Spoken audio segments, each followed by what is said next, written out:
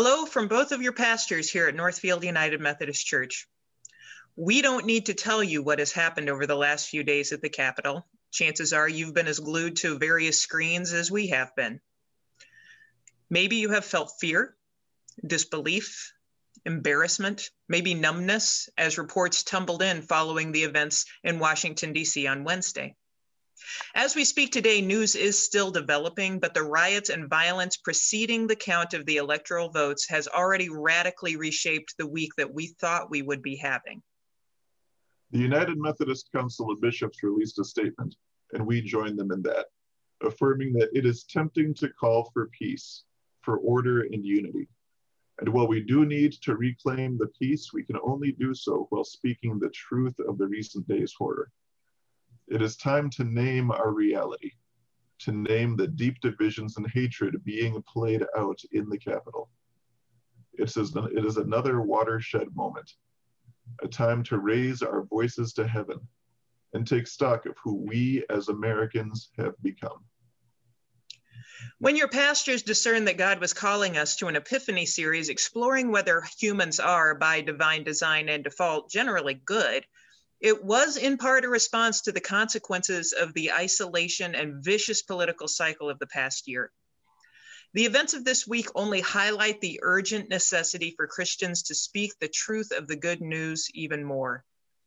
This week, we were reminded of the fact that we are capable of doing terrible things. We need to be reminded of what God created us to be. And we will do that, frequently and without apology, with an eye on the newspaper and our feet planted on the grace and intentions of the God we know in Jesus. We were made for better, and we will keep witnessing to the good in people collectively and individually. We will tell the ancient sacred stories that should give us pause when we're tempted to write off whole chunks of humanity. And when stories of the worst in humans raise their ugly head, we recognize them, we've heard this narrative before, but we will proclaim the good news of Jesus. Good news to the poor, release of the captives, recovery of sight to the blind, and liberty for the oppressed.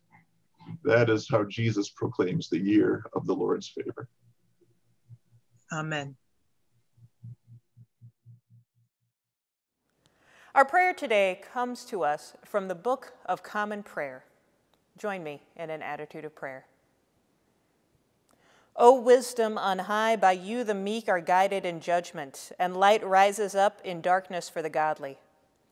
Grant us, in all doubts and uncertainties, the grace to ask what you would have us do, that we may be saved from all false choices, then that in your light we may see light, and in your straight path may not stumble.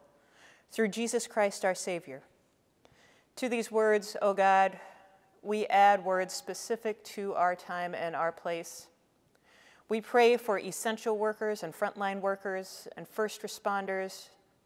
We pray for victims of injustice and those who are working to right injustice here and the world over. We pray for those who are hurting this day in mind, body, or spirit. Finally, O God, we offer our hurting, wounded world to your grace, and we pray that you would offer healing in the depth of your wisdom.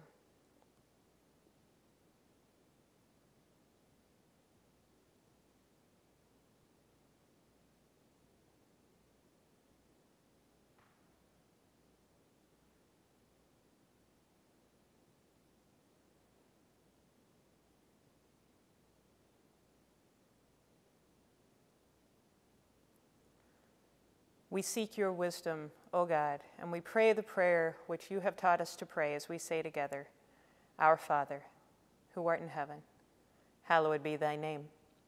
Thy kingdom come, thy will be done, on earth as it is in heaven. Give us this day our daily bread, and forgive us our trespasses, as we forgive those who trespass against us. And lead us not into temptation, but deliver us from evil. For thine is the kingdom, and the power, and the glory forever.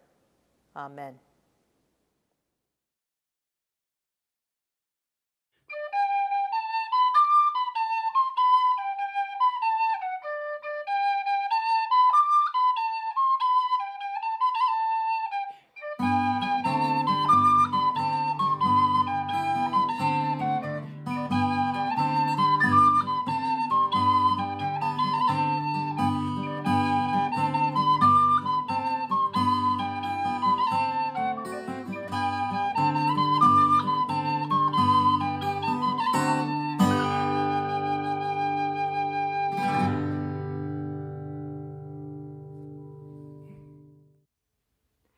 guys, it's time for the children's message with Pastor Rachel.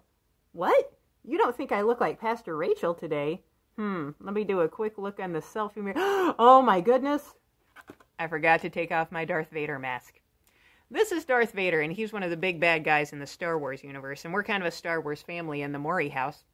And it's intended to look big and bad and scary, and it does a pretty good job of it. If you saw someone with a mask like this, going to school or wherever we find ourselves, you'd kind of be scared, wouldn't you? I know I would be. One of the things we're talking about this month, though, is what it means to hope for the best from other people. And so here's what I'm curious about and something I'd like you to think about. Is it more fun to play with somebody who we're hoping for the best from, or is it more fun to play with somebody who we kind of expect the worst from? This is one reason why it can be kind of hard to make new friends, because we actually don't know what to expect, the best or the worst. And what God calls us to is to expect and hope for the best in every person we meet, because every person we meet might actually be a new friend, even if they look like this.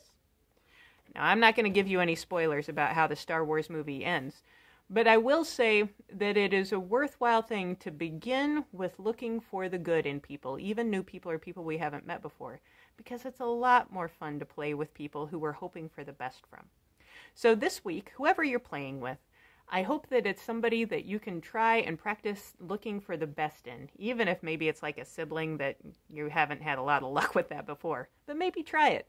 And maybe hoping for the best, maybe you'll see it this time. Talk to you soon. The message about the cross doesn't make any sense to lost people, but for those of us who are being saved, it is God's power at work. As God says in the scriptures, I will destroy the wisdom of all who claim to be wise. I will confuse those who think they know so much. What happened to those wise people? What happened to those experts in the scriptures? What happened to the ones who think they have all the answers? Didn't God show that the wisdom of the world is foolish? God was wise and decided not to let the people of this world use their wisdom to learn about him. Instead, God chose to save only those who believe the foolish message we preach. Jews ask for miracles, and Greeks want something that sounds wise. But we preach that Christ was nailed to a cross. Most Jews have problems with this, and most Gentiles think it's foolish. Our message is God's power and wisdom for the Jews and the Greeks that he has chosen. Even when God is foolish, he is wiser than everyone else. And even when God is weak, he is stronger than everyone else. My dear friends, remember what you were when God chose you. The people of this world didn't think that many of you were wise. Only a few of you were in places of power, and not many of you came before important families. But God chose the foolish things of this world to put the wise to shame. He chose the weak things of this world to put the powerful to shame. What the world thinks is worthless and less and nothing at all is what God has used to destroy what the world considers important. God did all of this to keep anyone from bragging to him. You are the God's children. He sent Christ Jesus to save us and to make us wise, acceptable, and holy. So us, if you want to brag, do what the scriptures say and brag about the Lord.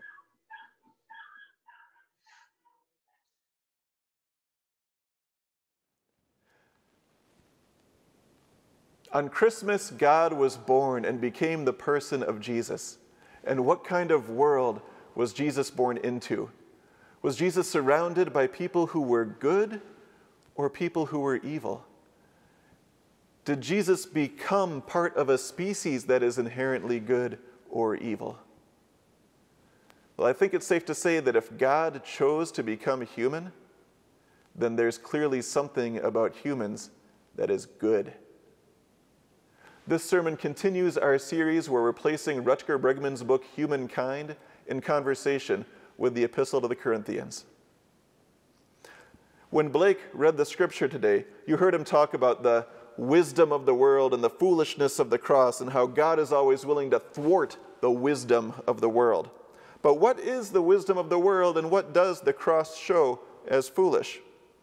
You know, the Greek philosopher Diogenes wandered the countryside. He said he was in search of one honest man. He was the founder of a school called Cynicism. He says he never found that man. He was a founder of a school called cynicism, a word which these days refers to a personal belief that people are inherently selfish, self-interested, self-motivated, and that the natural order of things leads to corruption. You've probably heard of cynicism before. There's some great quotes around it, such as, "Idealism is what precedes experience. Cynicism is what follows it." Or Lillian Hellman is credited as saying, "Cynicism is an unpleasant way of saying the truth." George Bernard Shaw, "The power of accurate observation is often called cynicism by those who do not possess it." Can you relate to those quotes? Do you understand what cynicism is? Maybe you felt cynicism. Maybe you are a cynic. Maybe you found yourself in cynical frames of mind. Cynicism is what often masquerades as the wisdom of this world. And when you develop modern cynicism into a worldview, into an idea of how people behave, it becomes something called veneer theory. Veneer theory says that there is this thin veneer over us, this thin veneer of civilization, that when we're living in this thin veneer, we treat each other well, we're good neighbors, we mow the lawn, we care for other people in our neighborhood, and we care for other people who don't have what we have, that there is an inherent generosity to how we are when we're civilized. But that any of us are 2 meals away from breaking that sense of civilization, that inherently we are bloodthirsty, self-interested brutes. That, as Thomas Hobbes said, life is nasty, brutish, and short, and it is only that thin veneer of civilization that prevents us from acting like animals. And that thin veneer is easily broken. It's not just an idea. It's something that's been supported by studies and experimentation. Philip Zimbardo, a Stanford professor in 1971, you may have heard of the Stanford prison experiment. What happened is he took a bunch of grad students, some of them became prison guards, some of them became prisoners, and they were placed in a prison setting. He wanted to see what would happen. And what would happen shocked the world. He recorded some of this on footage. The guards were so mean and brutal. If you've seen any footage from this, it was probably one of the prisoners sitting in his cell crying out, "I can't take this anymore. Can't you see I'm burning up inside?" The prisoners experienced PTSD, symptoms of anxiety. The experiment had to be canceled before its 7-day run was completed because of how horribly the guards were acting. The lesson that Zimbardo and the world took from this experiment is that we are all capable of the most heinous acts when given a little bit of power over somebody else. Is that a wise conclusion? You see, it turns out that Zimbardo didn't actually mean to test how the guards would behave. He was hoping to test prisoner behavior. But the story that we tell is about an experiment on the guards. But you know how he interacted with the guards? He told them in advance to be as sadistic as they possibly could. He offered specific advice, specific techniques, and he told the guards that he was on their side against the prisoners. So of course the guards were going to behave the way their professor is telling them to behave. One guard said, "I started out with a definite plan in mind of what I was going to do and how I was going to do it to those poor kids." And the student who was filmed having the breakdown actually didn't experience PTSD or anxiety. He told his professor immediately when the camera had stopped that he was faking it. He was faking it to get out of the experiment because he felt like he'd rather be studying, and he was surprised that he hadn't been able to study for the first 3 days of the experiment anyway. It was sensational, and it was misleading. The Stanford prison experiment was false. Now, just because that experiment was false, does that mean that it's wrong to say that power corrupts or that we inherently use our power in incorrect or inaccurate ways? No. Maybe. You see, the BBC did a study with a TV show in the early 2000s called The Experiment, where they wanted to recreate that experiment. The only difference is that they did not tell their volunteer prison guards how to behave. But they filmed 7 episodes of prisoners and prison guards volunteering from society playing these roles. And you know what they discovered these guards did when they had power over these strangers? Not a dang thing. According to a review in the Sunday Herald, the reviewer said, "What happens when you put good men in an evil place and film it? Not that much, actually." By the 7th episode, the prisoners and the guards voted to start a pacifist commune. So what happens when you do put people together and give some power over others? Are those with power going to act sadistically? The evidence of that experiment, which yielded 10 peer-reviewed studies, was that they won't. They might start a commune. Now, it's not just the Stanford experiment that we look to for these situations, though. We also look to the Stanley Milgram experiment. Stanley Milgram was a professor at Yale in 1961. And he was trying to figure out how could so many people, so many Germans in World War II have ended up working these concentration camps, supporting this system of the Holocaust. What is it that leads us to do that? So he figured out a test where maybe it's about authority. So he had a man in a lab coat tell volunteers to deliver lethal voltage to a person on the other side of a window who they could see. They had a dial in front of them. The dial went from 0 to a number that was past the lethal mark. And the man in the lab coat would tell the volunteer to keep on turning up the voltage. He said it was an experiment on how this person on the other side would experience the voltage. The person on the other side actually didn't experience any voltage. There was no electricity involved. It was a paid actor who was paid to act like they were in varying degrees of pain according to where the dial was set. What Milgram found was that while some people quit the experiment and some people stressed out, 65% of his volunteers pushed that dial past the lethal mark, even if they did so somewhat unwillingly. 65%. What lesson do you take from the idea that 65% of people would listen to an authority when it meant killing a stranger and go ahead and do it? He concluded that any medium-sized town could find citizens to staff a death camp. Is that a wise conclusion?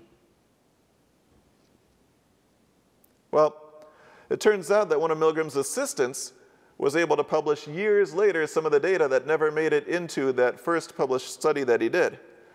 And what that data show is that 44% of the participants believed that although there was like a lethal mark on the dial, clearly it couldn't actually be lethal because they'd volunteered for a Yale experiment.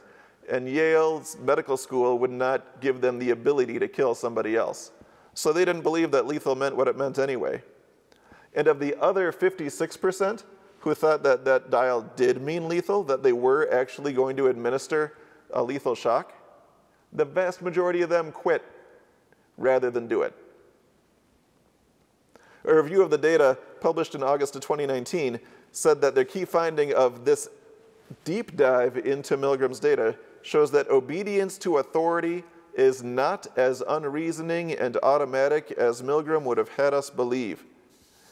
And it recommended that we revise fair-minded textbooks and historical accounts to reflect that we are not as willing to succumb to authority or listen to authority to do heinous acts as Milgram would have had us believe. So what is wise? Do we embrace the cynic's perspective? Do we embrace veneer theory, the idea that we are just a thin little bit away from anarchy and from being evil to our fellow person?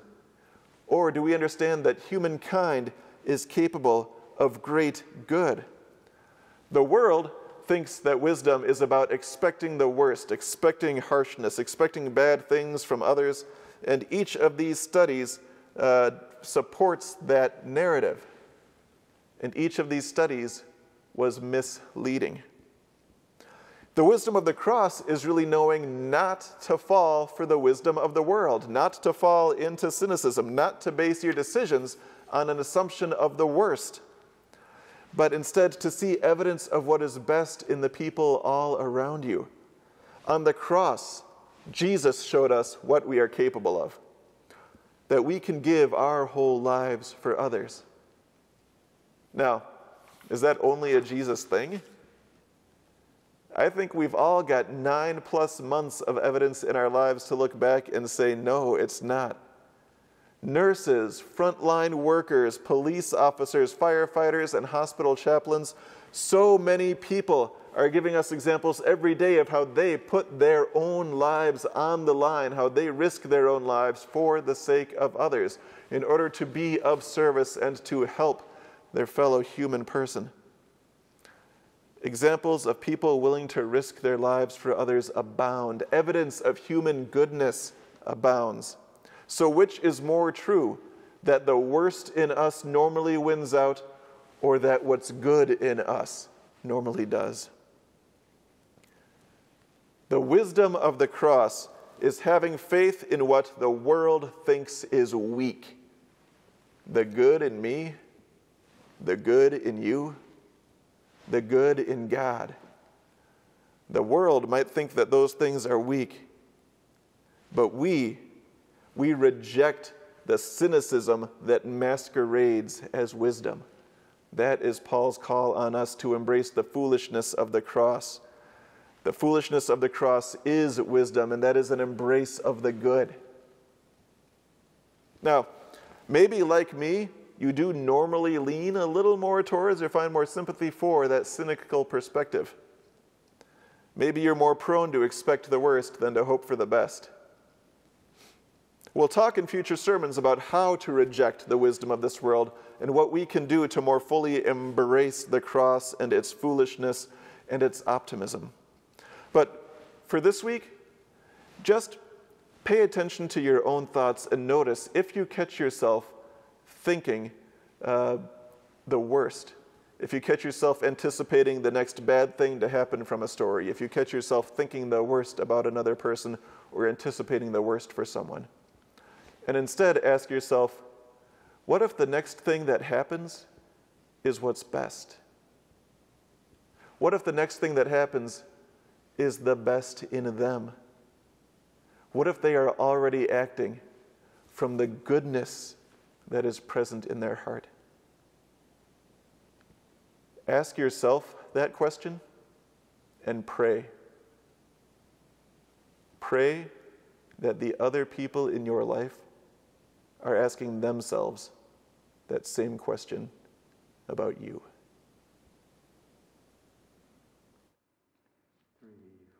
Love came down at Christmas. Love, lovely, lovely divine. Love was born at Christmas. Stars and angels gave the sign. Worship we the Godhead. Love incarnate, love divine. Worship we our Jesus, but wherewith for sacred sign. Love shall be our token, love be yours and love divine. Love to God and all men, love for plea and gift and sign. This week, embrace the foolishness of the cross and reject the cynicism that masquerades as wisdom in this world. Accept the foolishness and understand that that means accepting and expecting the best in humanity, the best in you, the best in your neighbor, because God sees the best in all of us.